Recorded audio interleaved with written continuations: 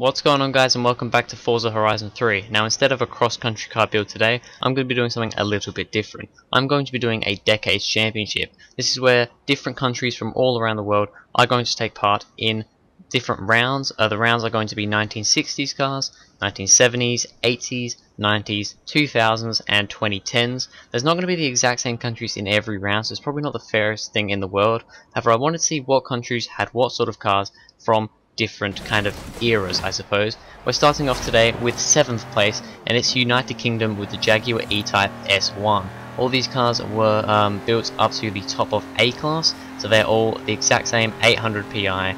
And yeah, this is going to be in order. You don't know what countries they are yet, but this is going to be in order from slowest to fastest. So we had 7 cars in this round. Last place was the United Kingdom with the Jaguar E-Type.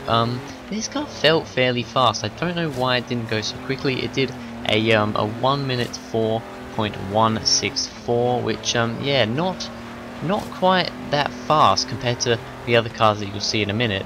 However, this car wasn't too bad to drive. In 6th place is the USA with the Dodge Charger RT. Now, straight away from driving this car, I could tell that it was quite slow.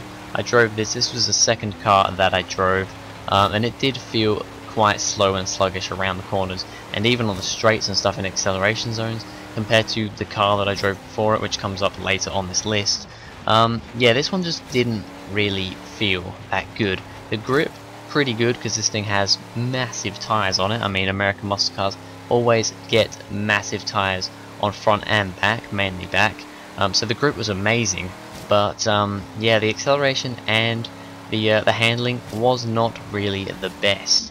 Coming into 5th place is Italy. They went, well, I chose the Fiat Dino 2.4 Coupe. A car that I haven't actually driven in any game before, so I thought, you know what, I saw it and I thought, oh, I might as well give it a shot. It's a fairly cool looking car, and yeah, it was a fairly nice car to drive, actually. Once again, kind of expected this one to be a little bit higher up there, however, it wasn't, I guess. This one did a, let me have a look, a 1 minute 3.530. The Dodge before did a 1 minute 3.664, so it's just slightly a tenth of a second quicker than the Dodge. And yeah, it was actually a fairly nice car to drive. In 4th place, it's Australia with the Ford Falcon XR GT. Now, this car was in, I believe, the first DLC pack. Was it the first DLC pack, or was it the second? I actually can't. I think it might have been the second, actually. I'm not sure. It was in a DLC pack anyway. And yeah, this car was nice enough to drive, really. I was expecting this to be a little bit more like the Dodge Charger. You know, it's pretty much a muscle car, an Australian muscle car. But it was a bit nicer than the Charger. A bit more speed, a little bit better handling. That's why it goes into 4th place. Yeah, actually quite a nice car to drive. Not really a big fan of Falcons. It wasn't terrible though. In 3rd place we have Germany, and with the Opel GT. This is a car that, once again, I haven't driven in any game before. Most of these cars, that is the way it is. But yeah, it is actually quite a nice car. I do quite enjoy driving this car. It's a fairly nice looking car for a car from the 60s. And yeah, all around, together, it had good acceleration, it had good cornering, was a bit slidey at some points, got sliding around a little bit. However, it wasn't too bad. You could fair chuck it around the corners because of that slidiness. You just had to be careful that it didn't step out too much, because you would have issues. In 2nd place, we have Japan with the Datsun 2000 Roadster. Now, I believe I put the Turbo Rally engine in this car, which is always an interesting engine. I think I did anyway. I'm not 100% sure.